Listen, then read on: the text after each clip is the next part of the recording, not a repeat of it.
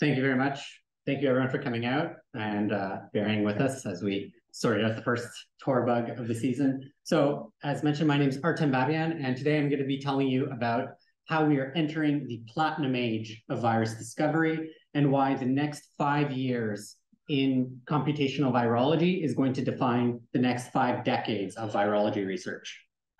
So as I mentioned, this project began, like many coronavirus projects, at the beginning of the pandemic. So I want you to put your frame of reference back into March of 2020. It was immediately obvious, even back then, that this COVID-19 pandemic was going to be a society-shifting event. And me, like everyone else in the scientific community, we're asking ourselves, what can we do to help? I felt like all my PhD training up until that point was kind of preparing me for that moment where there's going to be a major change and like millions of people potentially were going to die. So can we contribute?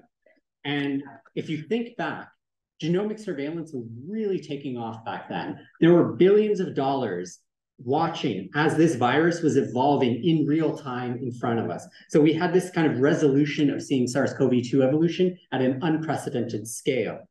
I had a bit of a different question, not so much where is this virus going in the future, but where did this virus come from?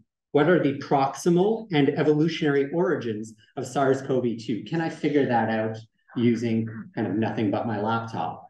And so again, a little bit of like commentary. I was a postdoc wrapping up kind of my PhD work at UBC at the time on soft money. So, the last paycheck that I was going to get was April 2020. And I decided like, okay, I'm just going to, just give 3 months to this project. Had to convince my pregnant wife, like, oh, trust me, it's worth 3 months of time and to invest in this, right? I was making this argument, if we pull this off, it's investing in us, babe, don't worry.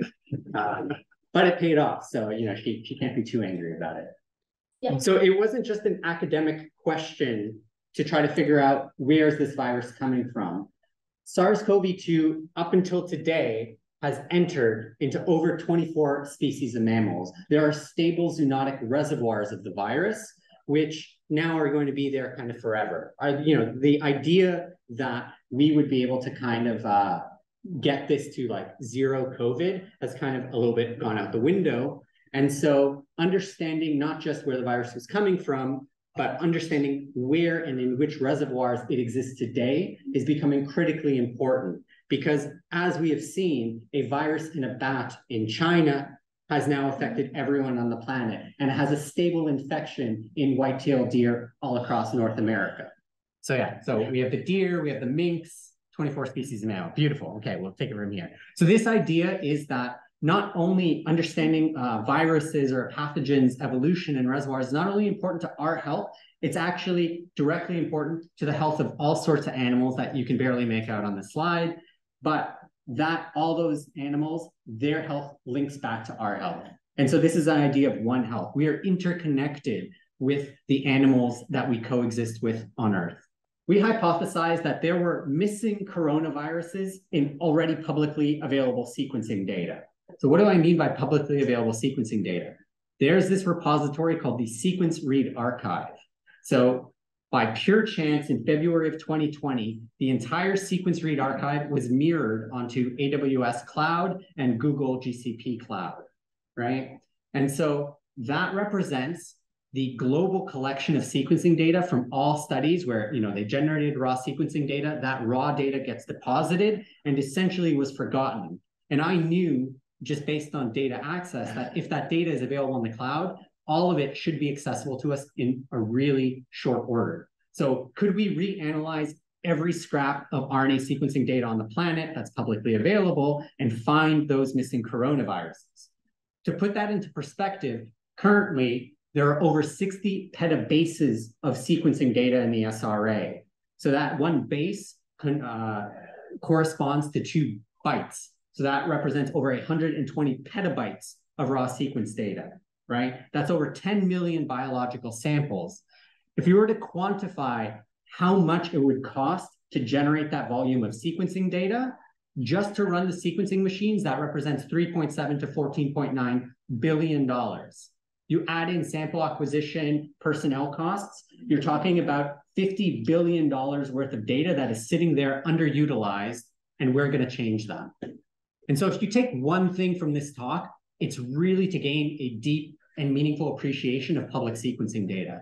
I like to say that the SRA is the modern Library of Alexandria for genetics. There are sequencing samples from cancer cell lines at sick kids to water samples taken in Vancouver, just in the harbor there. There's Amazon soil samples. There's even anal swabs of penguins taken in Antarctica, right? And everything in between. Our planet is literally lighting up in sequencing data as we're moving forward. And keep in mind, a large virome study at the time, they would be looking at something like 10,000 samples. We are going to be doing a virome study on the order of millions of samples. And to put that into further context, the volume of sequencing data on the SRA has been doubling steadily for the last 14 years on about a 2-year time period. That's faster than Moore's law. So, all this volume of data essentially becomes inconsequential in 2 years because that's only going to be half the data available. And so, we set out this very ambitious goal, and me and another unemployed friend of mine who was a computer engineer, we developed the Ceratus architecture. So this is a AWS cloud native way to deploy large amounts of computing to solve a biological kind of bioinformatics problem. I won't get into all the nitty gritties, but the kind of take home are that Ceratus was aggressively cost optimized to be as efficient per data set as possible. And really that bottleneck was not in the amount of computing we could access, it was how fast could we download that data. I/O was the main bottleneck in our analysis.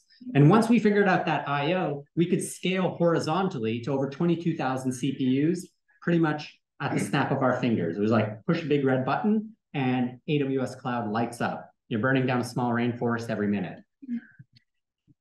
And we could do this because sequence alignment is what is called an embarrassingly parallel problem in computer science terms. What that means is if I want to align a read, the outcome of that alignment is entirely independent of every other read in that library. And so we could exploit that property by taking a, say, sequencing data set, an SRA library. We would fracture it into these small atomic units, and then we would process those atomic units on small CPUs. So that's a bit counterintuitive to how most people would approach this problem, where you would put a big data set on a big CPU and kind of churn it away. We went completely the other way, small distributed computing. Why that's so important is, it's really kind of coming to HPC 101. When you have a variable workload going into your HPC cluster, that means you have a variable demand of computing resources that you need to achieve that workload, right? Whereas if you have a uniform, very well-defined problem, if every little block of data is 1 gigabyte exactly, then I know what the memory and CPU and time requirements are of my system. The other slightly less intuitive advantage was that this distributes the risk if you get an error. So not only does it decrease the amount of errors, when you do get errors, because we were using interruptible instances, which are 1/10 of the cost of like a normal instance, then if you're doing this long job and it takes hours to process, and then you get an error halfway through, you would say lose 60% of the time you were paying for that CPU process to run. But if you distribute this into many small units of work, when you get that same one error, you multiply based on how much you're fracturing the data, how much time or resources you're losing. Okay, so that's, kind of well, good and big, but what does that actually mean at the end of the day? Well, with Ceratus, we could process over 1 million NGS sequencing libraries per day, and the cost of analysis to analyze a single library was under half a cent. So all of a sudden, this fundamentally shifted our ability to do data analysis at scale. All of this data in the SRA is literally at our fingertips because we can just spool up and sail through all of that data. I think that this represents probably one of the biggest paradigm shifts in how we need to be thinking about bioinformatics moving forward. We are no longer limited by the availability of data. We are being limited by our ability to analyze data. And with something like Ceratus and kind of the next generation of tools like this, we can analyze data faster than the global production capacity for sequencing data. So, me on my laptop could do more analysis than the world was producing sequencing data. That was kind of the big like aha moment. And that's when that 3 months of, babe, I just need 3 months turned into, okay, I just need another 8 months and I swear, things will work out. And so, all of a sudden we kind of almost accidentally built this enormous hammer. And then if you have a really, really big hammer, you're looking for bigger nails. And so we decided to expand our question, not just where are all the coronaviruses in the sequencing data, but where are all the RNA viruses full stop in the sequencing data. And to do this, we have to refine our search. We have to kind of be informed about biology and the evolution. And we can take advantage that RNA viruses are defined by the presence of one hallmark gene, the RNA-dependent RNA polymerase.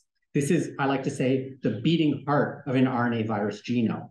And so we went through GenBank and every major study available at the time. So at the end of 2020, there were 15,000 known RNA viruses.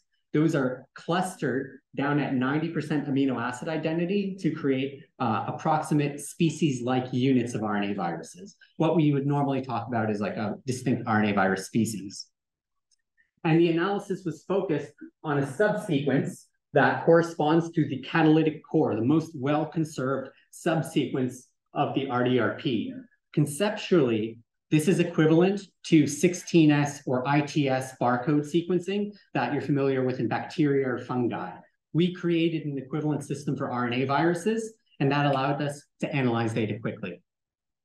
And so, applying Ceratus, applying our new classification method, we were able to search every RNA sequencing data available at the time and then some. So we processed 5.7 million sequencing libraries or 10.2 petabases of sequencing data.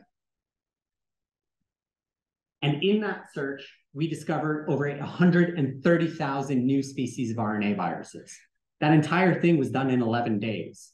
So to reframe that, it took the global virology community 130 years to find the first 15,000 RNA viruses, and it took us under 2 weeks to find the next 130,000. That's the nut that we cracked with this. And so all of a sudden, this entire world of sequencing data gets dropped into an SQL table, and you can do a quick lookup saying, okay, which library has which RDRP? Okay, this library, it's got the perfect match for SARS-CoV-2. We know that because it matched our reference sequence 100% identity. This library, it's got something that kind of looks like rubella virus, but at 80% identity. So if I want a novel rubella virus, that's exactly where I look, right? I don't have to go across millions of data sets. I literally have everything in an SQL table. And so from that, we then took all of the mapping reads. So about 3.3 million libraries had reads that mapped to RDRP. We assembled those, just the RDRP mapping reads. So this, we called it microassembly. And from that, we recovered 880,000 sequences that were RDRP containing sequences. And then that was clustered down to the 130,000 new species that we reported. And so coming back to that question, if you want to go looking for new coronaviruses, SQL lookup, all you have to do is ask the question, okay, show me the coronaviruses, the ones that are under 90% identity, that corresponds to a new species, and you get your list of 80 libraries to look for. We go in, we assemble those libraries, and we find some of the craziest coronaviruses that were described to date. So the beauty of doing a large unbiased project is that you find things that you really were not expecting to find. And what we found were coronaviruses in aquatic vertebrates. So we have axolotl, fugu fish, seahorse. There was a closely characterized virus in Pacific salmon that actually a friend of mine at UBC found 2 years prior. And then we found these 9 new species of coronavirus related to it. So what further insights did that give us? Well, when we went in and actually assembled, so these are now, full library assemblies, we kept missing the structural genes, the spike, right? And so we thought like, okay, is this some kind of error where we're just not able to get the structural genes? But in one case, specifically the axolotl virus, we had 40 libraries with that axolotl virus in it. And none of them had the spike on the same conjugate. And so we kind of asked the silly question, okay, well, where is the spike? Well, it was actually related to a different spike, but these viruses, so you can see here's the axolotl conjugates, their structural genes are encoded on a separate contig. And so that is consistent with a segmented genome. So if you think of segmented RNA virus genomes, usually you think of influenza, where it's got multiple segments, and that allows for a rapid reassortment of contigs in evolution. We have now defined, so 7 of these species were coronaviruses with segmented genomes. That violates the textbook definition of what a coronavirus is. And we could just pick that out from the data, and it was kind of a very strong signal. Again, not only do we see the same thing in our libraries, but we see it in multiple different species of coronavirus. And so I think that this kind of lays the groundwork for what the next era of virology is going to look like. You know, as we've seen with SARS-CoV-2, we're entering an era of genomic surveillance. We need to understand pathogen evolution at the global scale and how these things spread. And the World Health Organization just last year put together this beautiful white paper, and it talks about what are going to be the major barriers to genomic surveillance deployment at the global health scale. And one of the main ones that they talk about is how genomic surveillance and the analysis of genomic data is going to be a major inhibitor of its implementation. And so I view the strategic direction kind of the lab now is to build the tools and build the know-how to allow for cutting edge genomic surveillance tools to be deployed in the developing world, in places that are resource scarce, because we can make a tool that can work for a penny or two, and we can provide the computing for free and give everyone access to cutting edge genomics analysis. And this is becoming critically important in this context of an exploding amount of sequencing data. Because what I like to say is, like, we have this pyramid, and it's a very unequal pyramid. We have more and more data, and we're seeing this in machine learning fields as well. And all of this wealth of data needs to be parsed into knowledge, things like Wikipedia articles, things that condense down data and make that into knowledge that is human communicable. Because that base of knowledge, that base of the literature is going to give us this little tiny bit of wisdom so that when the next pandemic rolls around, we can act more wisely, right? And so what I view as, not only are we moving from data to knowledge, like, can we automate that step? Can we create knowledge interfaces that are completely procedurally generated to allow physicians and public health officials to have the maximum amount of wisdom from this giant wealth of data? And so not only did we do this analysis, we created a front-end interface, Ceratus.io, that publicly hosts and serves all of this data. If you want a sticker about the Ceratus project, come see me later. I got them. And importantly, we were using all publicly available sequencing data, and all the data and analysis products that we created, we also released into the public domain immediately, following the lead of the Human Genome Project. And just an example of what that translates to, there was a paper that came out 6 months after Ceratus came out. They used our database and they queried, where do activated, in this case, DNA viruses, where do viruses reactivate in unusual places? And they were able to identify that human herpes 6 virus reactivates to very high levels in T cells that are cultured. So why is that important? Well, there's this therapy called CAR T cell therapy, in which you take T cells from a patient, you culture them, you engineer them, and you reintroduce them into a cancer patient. Now, if they observe that cultured T cells have a reactivation of this virus, you are now putting a reactivated virus into the bloodstream of a cancer patient. And it is a well-known side effect in rare cases, albeit, that CAR T cell therapy is associated with neurotoxicity and encephalitis. And this group has now made this link where it's actually the CAR T cell therapy itself that is the likely origin of the reactivated HHV6 virus. And so, as I alluded to, it's really important to create data interfaces for what we create, not just to dump a bunch of data into SQL or a bunch of FASTA files. And so we worked on PalmID, and the idea here being that you can take any RNA virus, known or novel, put the RDRP sequence into this little box, it'll spool up a little microserver, and then it will cross-reference all of the metadata from the SRA and give you a report of where this virus was observed. The goal that this like Palm ID is addressing is if a kid shows up at Sick Kids Hospital with a fever of unknown origin, it should take 30 seconds and cost 1 cent to connect the virus in that patient's blood to a camel sampled in sub-Saharan Africa in 2012.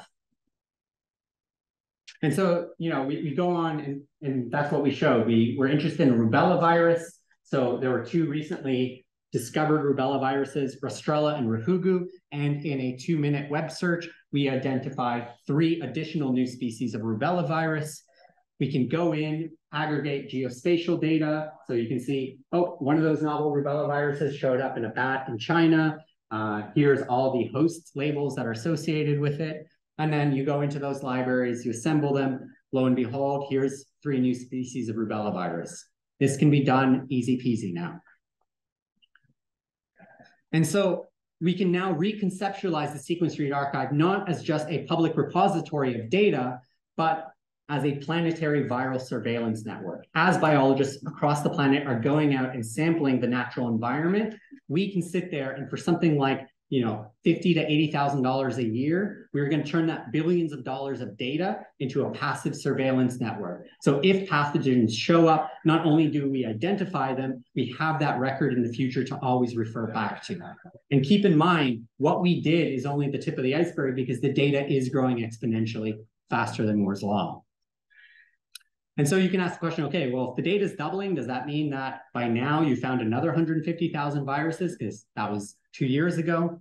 Well, no, because this is where we kind of intersect with bioinformatics. We did kind of the very surface level skimming of the data because if you look at here, virus divergence from known, these are all new species. This is a histogram. And you can see that at about 50% identity, there's this dip in new species. The question is like, well, is there just those species don't exist? That's not true. It's actually the limitation of sequence alignment, right? By the time you get to 50% identity, we can only recover about 30% of the reads that correspond to that virus. So that means that no one really knows how deep that well goes. There's a huge reservoir of kind of these dark RNA viruses, the ones that are very difficult to find by conventional methods. And so you could kind of do the naive approach. You take our newly found viruses, you reperform Serratus, and you build it out like an onion, pushing into the dark matter of sequence space. Or you can be lazy, which is what I love to do, and say, okay, what if we work really, really, really hard, try to find a few deep representatives of RNA viruses, and then we rerun Serratus. So not only just exploring from our onion, but exploring from many deep reference points and use that to blow up the sequence space of RNA viruses. And that's essentially what we did now. We call this like illuminating the dark virome.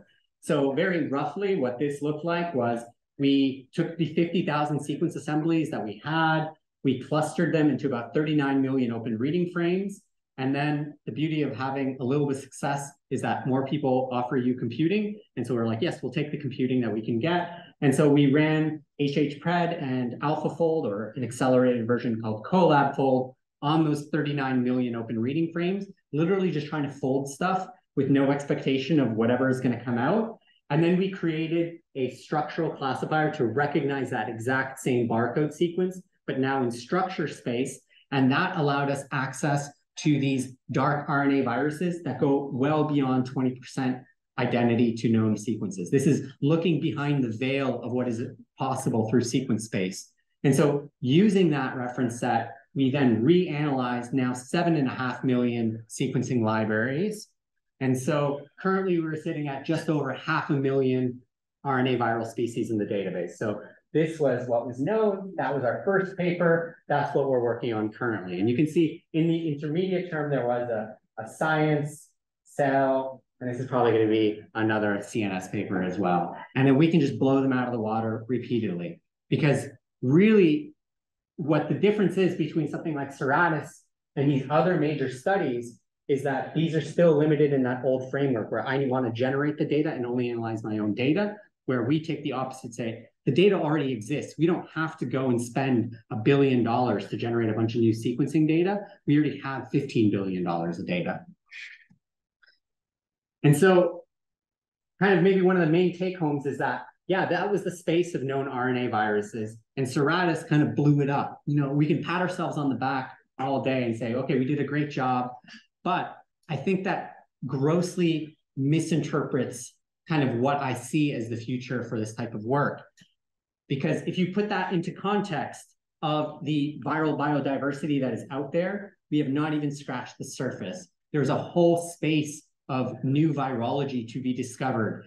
And that's why I'm saying in the next 5 years, we're going to push into this dark matter for the very first time through advanced computational methods. And that's where the most interesting biology is going to happen. So I'll give you, and so I believe that the combined exponential growth in data production and the increased capacity for data analysis will lead to a hyper-exponential expansion of RNA viruses, putting us on track for 100 million RNA viruses characterized by the end of the decade. That's the objective of my lab, is to hit that 100 million mark before anyone else. And so I think that this is opening up what I refer to as the platinum age of virus discovery. We are going to be defining a new era, and it has never been a more exciting time to be in computational biology than it is today. And so, you know, anyone in my lab will pretty much tell you, like, we're trying to ask the most fundamental, the basic questions that we can get. So the first thing that I was after was like, Alzheimer's, it looks like a pretty neuroinflammatory disease. I bet you there's an RNA virus that's causing Alzheimer's. And so how would we ask such a fundamental question from the Sequence Street Archive? Well, we use this new Serratus V2 data, and then we simply parse the metadata in the SRA for any metadata terms that correspond to brain or central nervous system. And that gave us about 480,000 data sets, from which we focused on the 82,000 human data sets. And then we just got like a list, and literally we're just going through it, be like, give us a weird virus that's in this list, and let's see what we actually land on. And so this was a high school student that made the discovery. He ended up finding that we hit this No 2017 data. And so just to give you context of what that experiment was that we found just a random dark RNA virus in, they had 3 human cell lines, and they infected them with 9 different strains of a unicellular parasite called Toxoplasma gondii, right? And so within this experiment, the No 2017 data set, this dark virus, which we then named Achiovirus odysseus, I'll get to why in a second, we found it in 4 of the RNA-seq libraries, and all of those libraries were found in 1 strain of Ruby, and it was in none of the controls. And so all of a sudden we made this association, okay, here's a really weird virus, but it does show up in a neuronal data set, but it showed up inside of a parasite, is what we thought initially. And so what is Toxoplasma gondii? Well, it's a global pathogen. It's a single cellular eukaryotic parasite. It infects and goes inside the cell. It does this through an active process. So it can gain access to any cell type in the human body, and it actually can infect any warm-blooded animal. It is a third of the global population of humans is seropositive for T. gondii. So it means that the amount of people that are exposed to this pathogen is on the order of multiple billions.